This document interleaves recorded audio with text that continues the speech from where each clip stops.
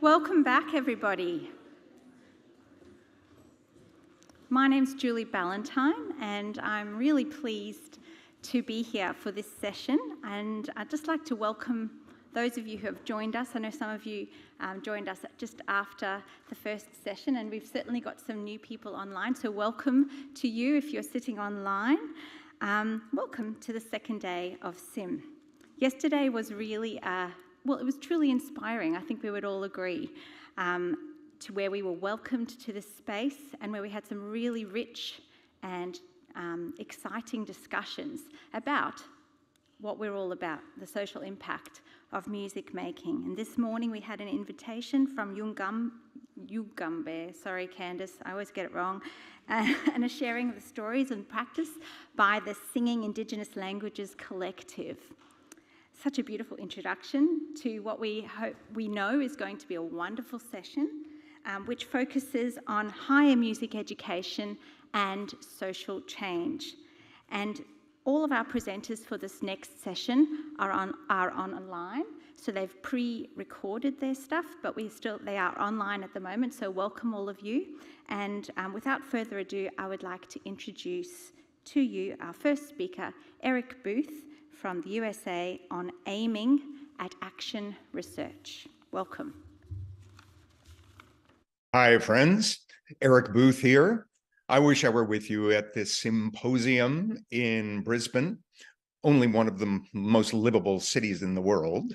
As many of you know, I am not a researcher. I'm an active practitioner and advocate for teaching artistry with multiple projects, but this one reports on action research by teaching artists in the Academy for Impact Through Music. This short presentation introduces one part of the work of AIM, Academy for Impact Through Music, which is funded by the Hilty Foundation. AIM was founded over 4 years ago to address the golden opportunity but incomplete success of the field of music for social impact. AIM does not address El Sistema program in Venezuela. But through observation and study, we recognized a consistent pattern in many programs on 4 continents. That pattern, after a honeymoon period of excitement and progress, both in musical and social advancement, most programs began to plateau in impact. While there are many contributing, reasons for this phenomenon, we determined that teaching pedagogy and a lack of program support for continual improvement was a key cause, and that was one we could address directly.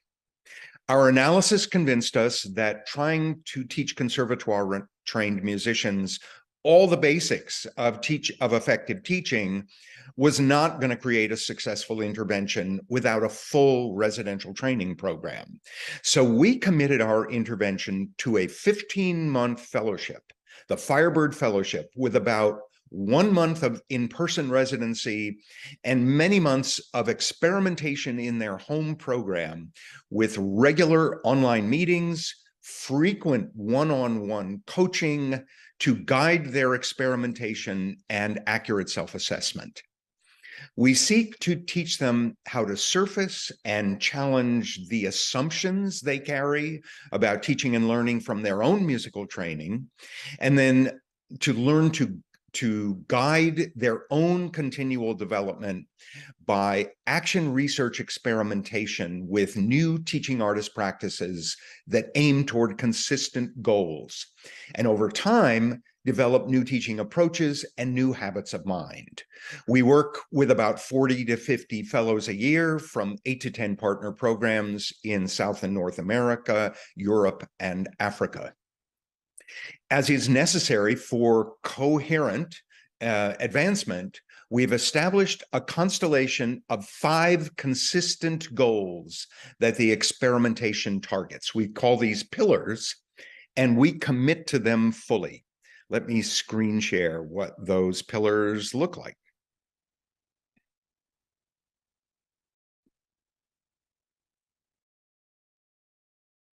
All right. So here are the 5 pillars. None of these should be surprising. Holistic development, intrinsic motivation, artistry without limits, optimal agency, and building community. Stress testing this set of goals with practitioners over years has proven that they are satisfying, productive, and inspiring as a consistent constellation to aim for. This irreducible set of goals provides coherent direction for teachers and programs, and in fact, our own practice in AIM. The pillars are abstract, of course.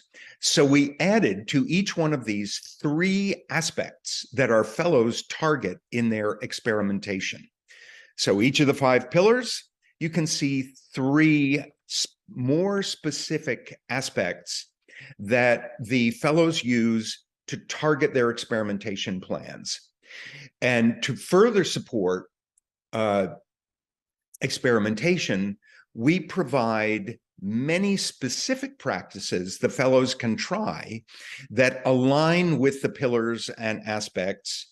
And this is a resource of over 50 microstrategies they can try that align well with those aspects and pillars. Not only that, we provide a rubric of descriptors of what teaching that addresses the pillars actually looks like as it gets stronger. The rubric can provide a wake-up call. We often have Firebirds who are senior teachers with lots of experience and self-assurance, and then they discover they actually rate rather low in effectiveness of teaching to the goals of the pillars. Accurate self-assessment with a coach helping is essential to ongoing improvement. Now, here's the key point. Our fellows learn their way forward through action research. Here's a basic setup of what our action research looks like. They identify areas in their teaching that are weak in achieving outcomes for their students aligned with the pillars and aspects, and they design a series of action research experiments to try out new ideas.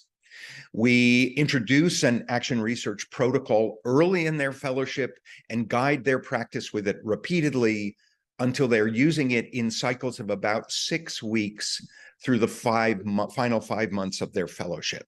So as you can see, there's a setup where they identify a focal challenge, something they want to achieve for their students that align with the pillars. They develop a hypothesis, so often we call it a hunch, about what they might try that might move the outcomes in the right direction. They design experiments that they repeat over a term regularly over, let's say, 6 weeks. Then the biggest challenge is collecting documentation that will be eloquent about the impact. They then analyze that documentation. It's not based on opinions or how they thought it went.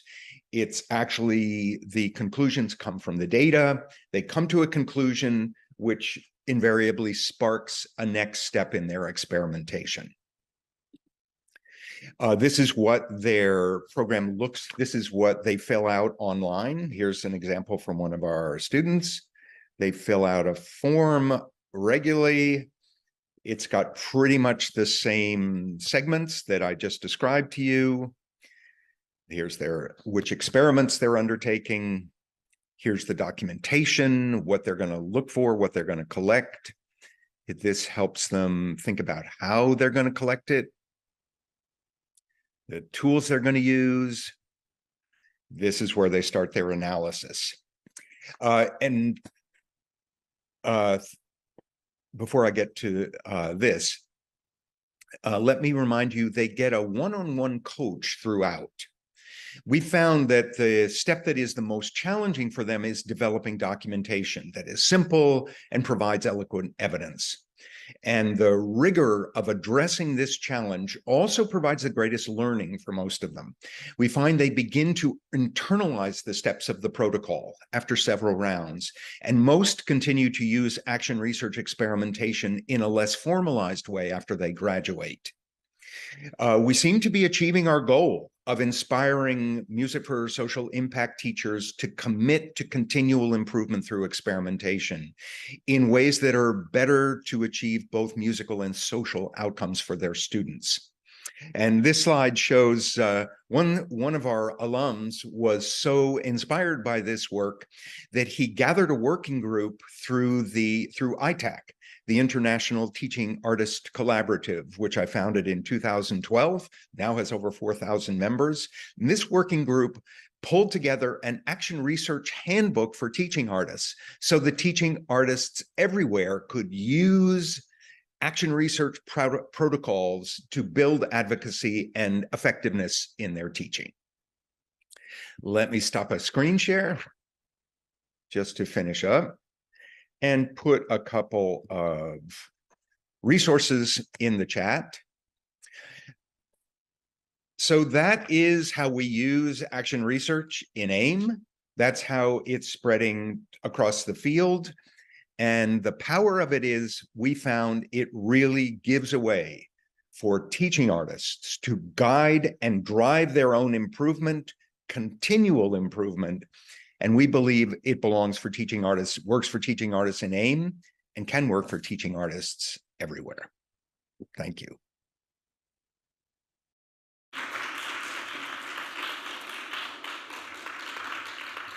Thank you, Eric, and thank you for walking us through that incredible resource. And lastly, in this session, we're going to hear from Rejane and Heloisa Feichas from Brazil. And they will be speaking about the role of higher music education in supporting and leading social changes in social projects. Welcome. Thank you very much. Can you hear me okay? It's okay? The sound? Great, thanks. Thank you for this opportunity. My colleague Rejane, she's here, but she's not feeling well. She has some health problems today, so I'm going to present for both of us, okay? First of all, I'd like to introduce a little bit of a background for this research, for this presentation. Actually, last year, we developed a research in 2 social projects in Belo Horizonte, in Minas Gerais, southeast of Brazil, where I live. Rejane was here doing a postdoc with me, and then we carried out a research about leadership in these 2 social projects. And then from the results, from the findings from this research, we decided to carry on this year with some actions that came as kind of motivation. We thought that we had to continue doing something about this work and involve the university more. So I'm going to present, can I share a little bit of a video quickly? Yeah. Thank you. We'll play it from here if that works for you. Hopefully you can see it. Oh, yes. Great. I was not sure about that. Yes. Thank you. It's just, it has 9 minutes, but we can cut a little bit. I tell when to cut. Thank you. The University in the Communities, preparing undergraduate music students for engagement in social projects.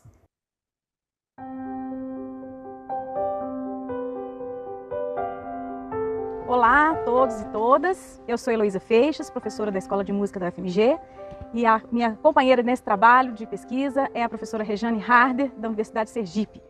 Olá, meu nome é Rejane e hoje vou apresentar a minha pesquisa já concluída de pós-doutorado pela Universidade Federal de Minas Gerais, cujo enfoque é a liderança musical engajada e o impacto social do fazer musical em 2 projetos sociais de Belo Horizonte. In Brazil, as in other countries, music teacher training programs are often insufficient in preparing students for effective engagement in social projects. Curricula and respective teaching methods still are focused on the acquisition and development of musical skills from European classical music.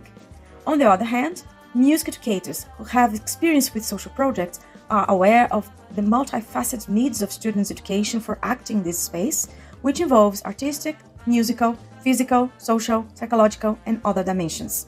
Therefore, it becomes imperative to integrate this theme into the curriculum of undergraduate music courses. This work presents outreach programs from 2 Brazilian federal universities aiming to bridge the gap between the university and local communities. Both programs have the main goal of providing to music students different experiences and social projects, breaking the walls of the university campus and opening to new scenes of our multifaceted, unbalanced and unequal society. The programs include training of students in creative and collaborative learning, as well as skills in leadership.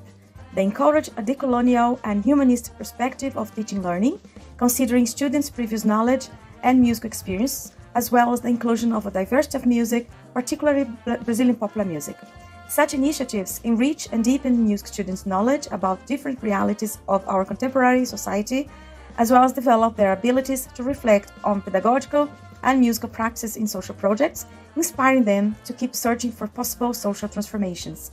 The respect for human rights, the search for the integral development of the students are important actions that lead to individual and social changes.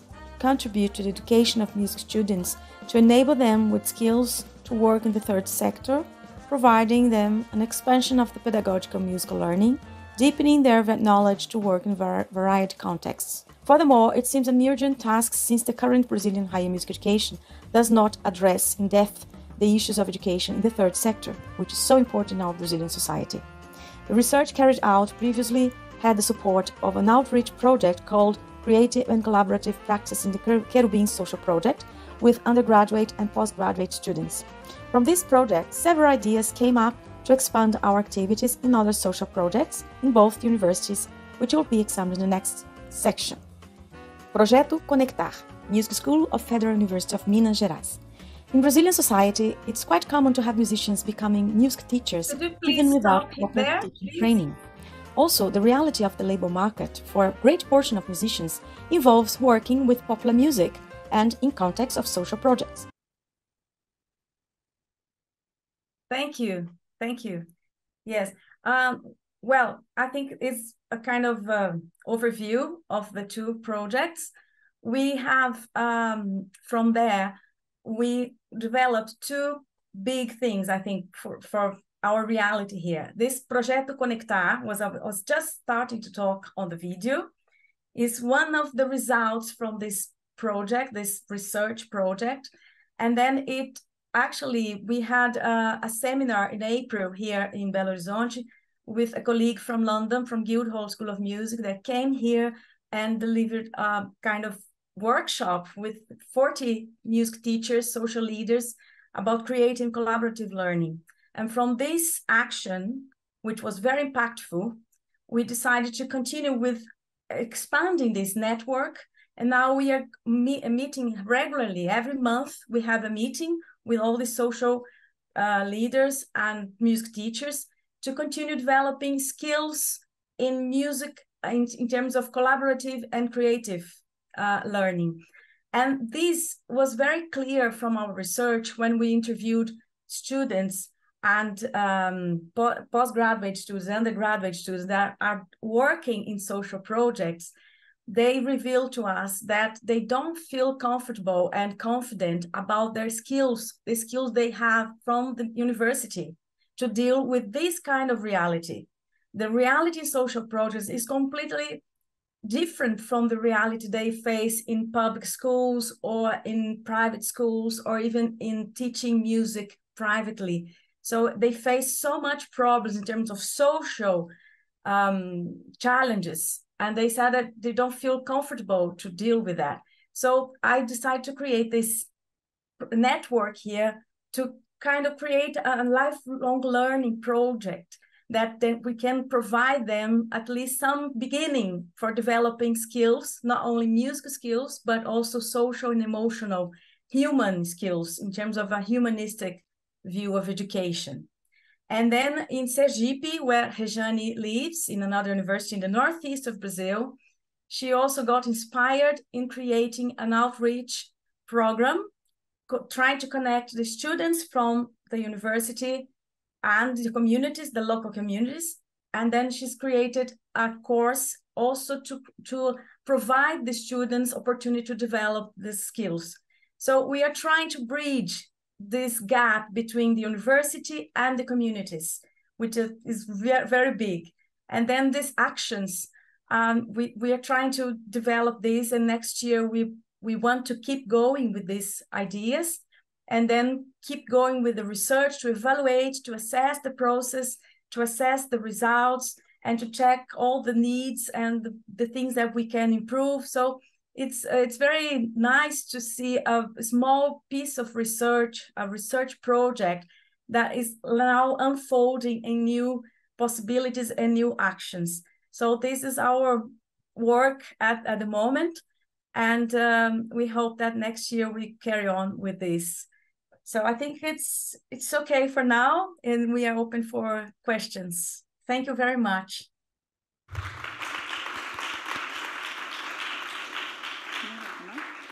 Thanks so much. So it's now time for questions from the group. So if we could thank you very much. But before we do, I have a little question, just from our context. If either, well, probably Eric, if you could just, for the Australian audience, who might not be aware of exactly what a teaching artist is and why there is a need for teaching artists in your context, please. Sure. There is no finite definition everyone agrees on for what a teaching artist is, but in general, it is an artist who has expanded their skill set to engage directly with participants. And perhaps the clearest distinction is that the number one job of a teaching artist is to activate the artistry of others and then guide that artistry toward any number of learning ends, from improvements in academic achievement in schools all the way to social impacts, such as changing beliefs and actions around the climate. So teaching artists, I say, are masters of the verbs of art. They're dedicated to expanding what an artist does to include direct participation with participants. And I have found out in leading ITAC that teaching artistry has arisen from the grassroots in every country in the world. There are tens of thousands of practicing teaching artists, often quite invisible. I know in Australia, it's quite an active workforce, working on social good projects all over the country.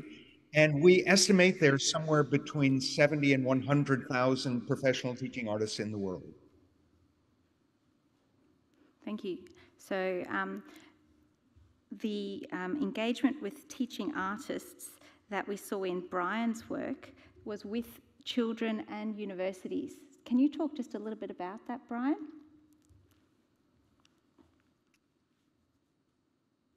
Sure, absolutely. About the engagement, sorry, specifically about how they worked specifically in those kind of contexts. Yeah, absolutely. So this was in a university context, in young people coming in from the community, from different community settings, schools, and a community nonprofit organization. So the way that the teaching artists work in that setting was very much collaboratively. I think I mentioned in my presentation that the process was very much as a facilitator.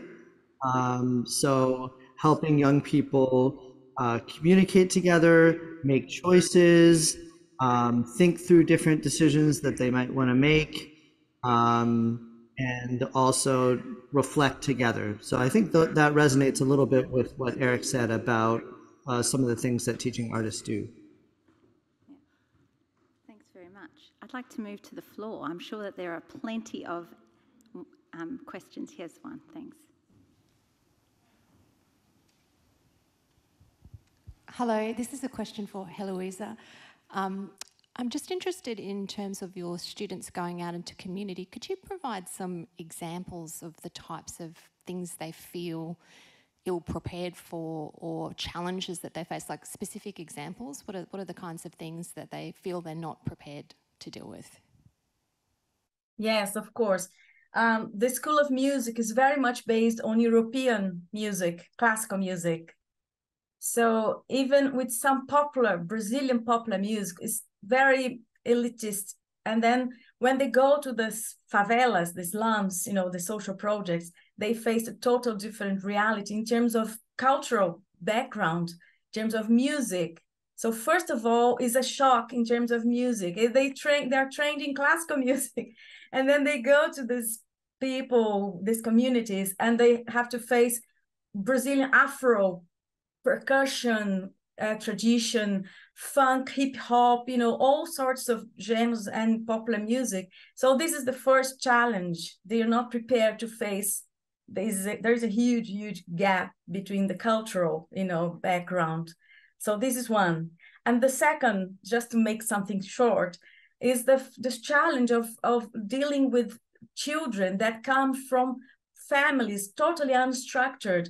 The parents, many cases, you see parents that are in jail, they got in prison, you know, because they deal with traffic of drugs, or the mother that have to work all day cleaning places to put bread on the table, you know, all this inequality, all this social difference is such a big thing here in Brazil. So in universities, like a bubble.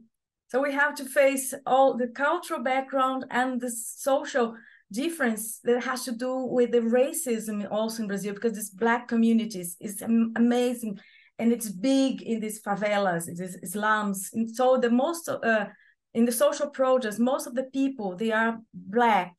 They come from the Black origin here, the Black people. So all these slaves things in the background, you know, so this is kind of huge problem to face. Thank you. Any other questions? Yes.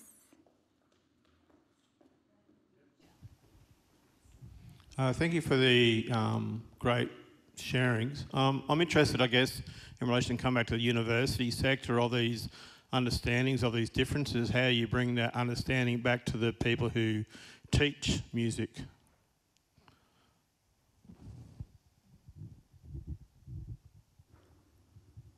So that's a question for probably Brian or Heloisa, or both.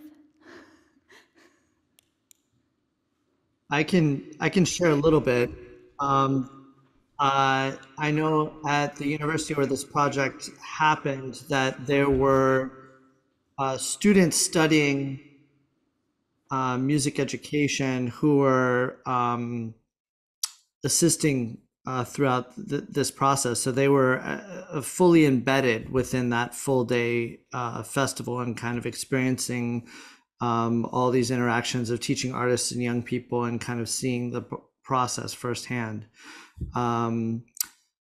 So I can speak to that in terms of my own work. So I help oversee a music ed area at a higher ed institution, and actually run one of the ensembles here. So we're actually actively doing this work in our ensembles. So students are actually participating in creative composition in different ways and having different kinds of experiences and kind of connecting back, I think, with what Eric described.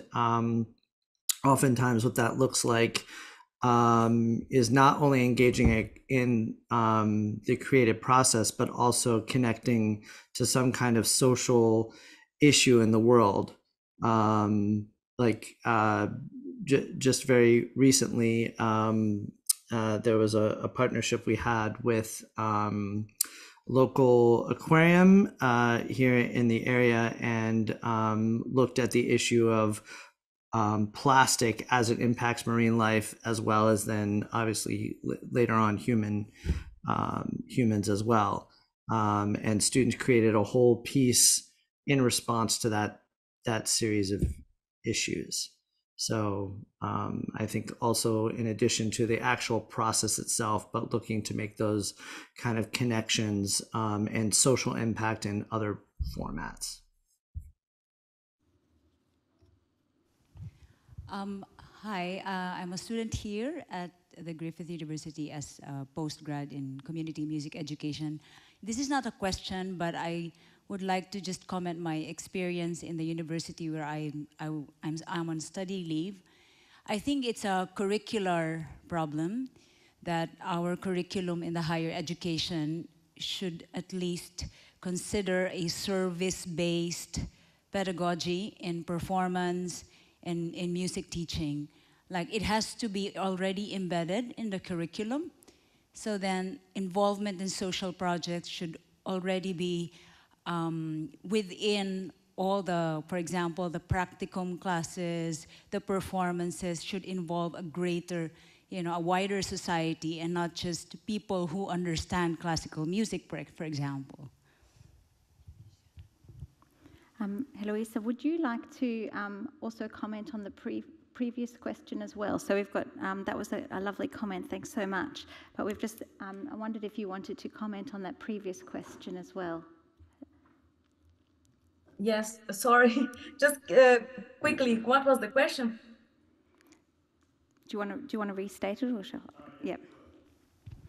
Yeah, I was just interested in relation to the understanding of the difference between the university sector and the social world, and how do you teach that difference to the teachers that are working in the university to the students? Trying to figure that giving some examples about that, how you are bridging those gaps in terms of the perceptions. Yeah. Yep. Yeah, one of the pillars for us here in Brazil, in all the federal universities, we have the possibility of creating this bridge through outreach programs. We are supposed to create outreach programs always. It's part of our work. And then I've been all my life working in university. I'm kind of outreach programmer that I've always tried to create this. And then now this is more than necessary because the curriculum, it doesn't make this role to create the bridge, to really put the students in touch with the reality. So the outreach programs is one way out, is the one possibility in creating this, bridging this gap and piercing this bubble, breaking the bubble and bringing the students, because once we have a program like this, the students go to the projects and they are kind of monitors. They start as a monitor and then they get involved and then gradually they step in and then they go and have different roles and they learn many things. And some of them, they create a link with this project. And when they finish their undergraduate course, they become a professional there. They are invited to work there, to be employed. So it's a bridge. It's a way, a natural way that we are trying to create these possibilities of involving more the communities with the students in the university. This is an example that I can give. Thank you very much. Have you got a question? Yes. I have the mic, so I'm going to ask a question and I'm going to stand on stage here so that the camera can pick me up. Hi, I'm Bridie. I think you all know that by now, and hi to our online participants. And thank you to all of the presenters and to Julie for navigating such an interesting discussion so far. It seems to have been a really big thread so far at this SIMM in terms of how best to train socially engaged musicians. And there was such an interesting conversation about this yesterday, and I'm looking at Joe in particular, who's on screen in the middle of the night there, when someone posed the question, does this SIMM training belong in conservatoires? And Joe said that's a really dangerous question to ask, because if it's not here, then what do conservatoires become? Do we give them permission to continue to become bastions of all the things we know we don't want them to be? And so in the pub last night, there was a great discussion about what that training might look like in conservatoires.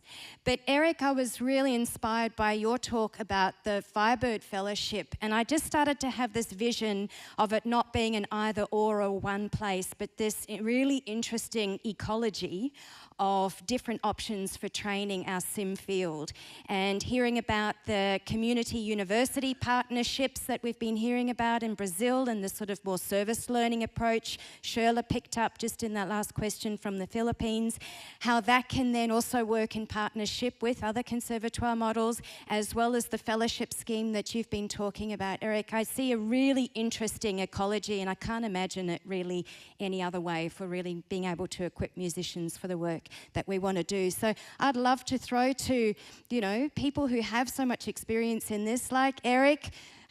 We also have Joe online, Andre as well, who has done so much work in this space. And Lucas, I think you do deserve to say something because it's the middle of the night and you, I'm sure, might like to contribute towards this. So I'd love to hear your thoughts on this ecology rather than an either-or one model.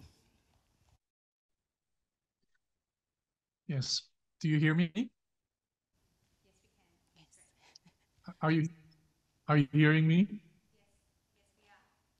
Yes. Yes. So I wanted to ask, first of all, I'm sorry to not have been part of these discussions in the bar last night, but my question or my comment is very much in line with what Bridie just tells us. I think, Eric, that the initiative that is being taken by AIM is so interesting. And my question is, how can people become Firebird fellowships? That's one question. And the second is more a comment in the line of Bridie's, is I think that it would be really interesting and important that such initiatives accompanying teachers, artist teachers, musicians and social workers who want to become active or are active in this field can be accompanied and be prepared, and that these initiatives know each other and can somehow maybe collaborate with each other and learn from each other's good and not so good experiences. Well, I can give answers to both your questions. The first is that the application for the Firebird Fellowship is not wide open. We partner with organizations that have a faculty, Music for Social Change programs, because we spend quite a lot of time curating the relationship with the host organization, with the partner organization, because we find that individual teaching artists, even when inspired to change their practice, if they are not supported in practices of change, they run up against so many hurdles in the intensity of their practice demands that it's really hard for them on their own to really get better. So we work closely with the container institution to make sure they have the features that will support the teaching artists to do this work. And as you were suggesting, we actually are doing, a lot of our work is remedial. These students who've come out of conservatoires are so tunnel visioned and so narrow in their understandings, their assumptions about teaching and learning and what the goals of practice are, that we do a whole lot of unlearning along the way toward the learning. We have found that it's essential that they be in a team.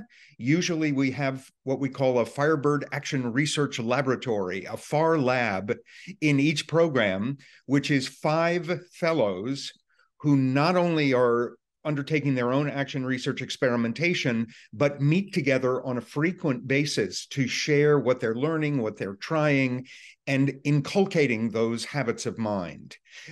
In response to Bridie's other question, I'll include a link to a curriculum I developed at Juilliard, where I was charged to launch a teaching artist program for graduate students in music. So the idea was, how do you take students who are, you know, they're at Juilliard, they're like the center of the tunnel universe, you know, they are burrowing into the narrow track. And at the same time, we had a 2-year program for those who were interested, an elective program in actually how to open up their work in social impact as a teaching artist. Interestingly enough, we found that the students who have gone through that program, number one, they tend not to go into orchestral careers. They tend to go into places where they have more artistic control, chamber groups, and multifaceted kinds of careers. And this is the big one, they actually earn more money than the students who have taken the conservatory tunnel track. The multiplicity of a teaching artist career provides many more avenues for career impact and expression in all different areas of social impact that turns into more creative and more lucrative careers.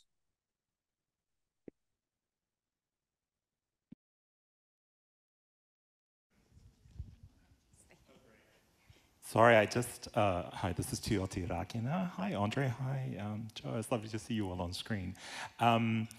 I just wanted to mention something. Eric, thank you for mentioning the teaching artists. It is a fairly new term down here. I think a lot of people will not know it. But I'm going to do a shameless plug here. I'm on the Centre for Arts for Social Transformation at the University of Auckland with Peter O'Connor. We're hosting ITAC next year in Aotearoa, New Zealand. We would love musicians there because, of course, it's across disciplines, and there's Peter is in theatre, so it will be occupied by theatre people, I imagine, and dance. So we would love musicians to come, and it's so close to Australia. It's in September, and yeah, it's a very interesting space, and I think there's a lot of people here that would love it. So come on over, come on over, come on over. Thank you.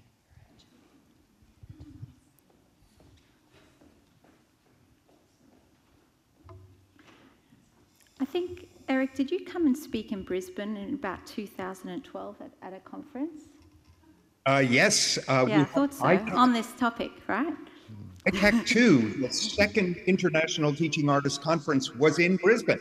That's right. Great shout out there for Brisbane. Just a question. And it's pub. Just a question, I guess, for everyone, including the other people who've presented today, and I think that there's, looking at the Zoom room, particularly there, keep hearing about this outreach, getting out. When's the in-reach going to be the conversation? Like, yes, another violinist goes out to change their practice and save someone else's life, as opposed to the system having space for, I think about the Brazilian example, for those musical expressions from the favela to be in the conservatoire or not the conservatoire, following that discussion. So thoughts from that space is because, I don't know, I get a bit tired of the outreach. I just want to get to the in-reach. Okay, does anyone want to comment on that up there? Anyone? Heloisa? Or Joe? Joe? I'll leave it to the panelists. I'll throw in a quick 2 cents. Okay, great. That I find the in-reach is more difficult the more advanced in the traditional musical conservatoire system a young person goes. That students in community colleges, students in less high-profile conservatoires are actually internalized a much wider view of what a life of musical contribution can be. It's actually the pressures of the industry, you know, the classical music industry, that starts to squeeze that expansiveness out of the musicians. So the further they go into the system, the less of that in-reach quality you're asking about is present.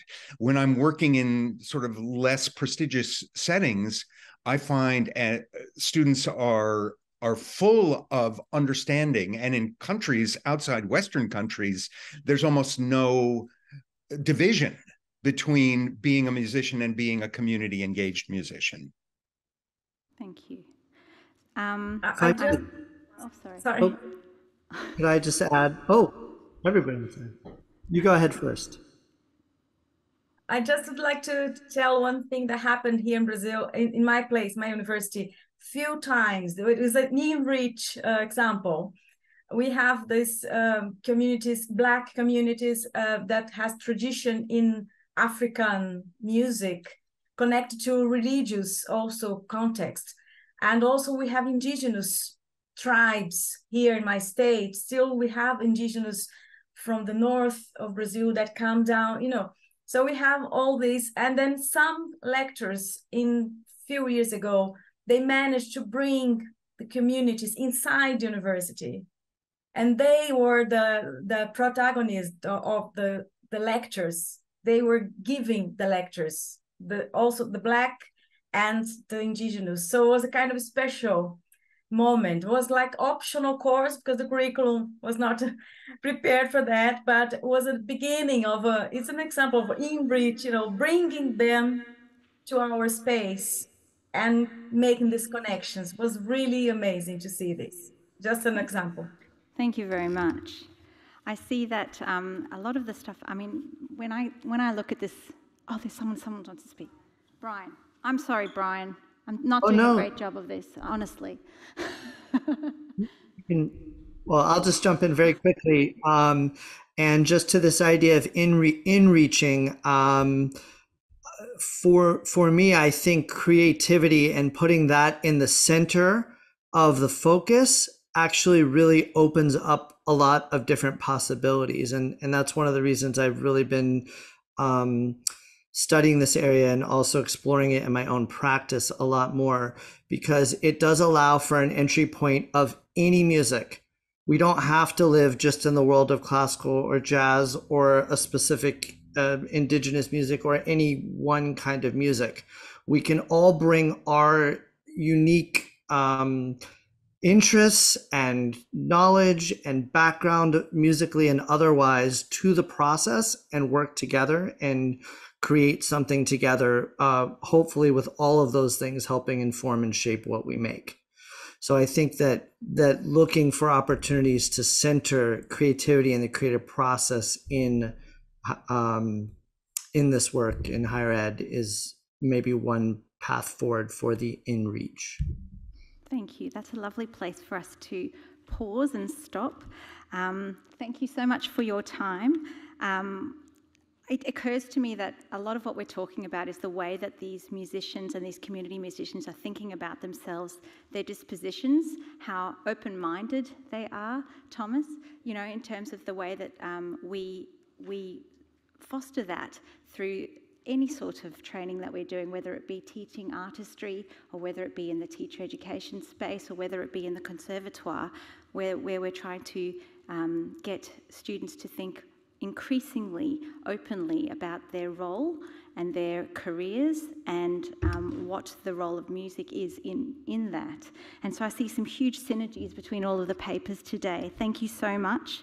I see a desire to expand participation in music, a desire to expand the notion of what music might be and also what music education might be in the future. And I'd like to really thank you guys very much for your contributions, and I'm sure that the conversations will continue as we go forward. But we are moving on to the next session. So before we go, please thank the speakers today.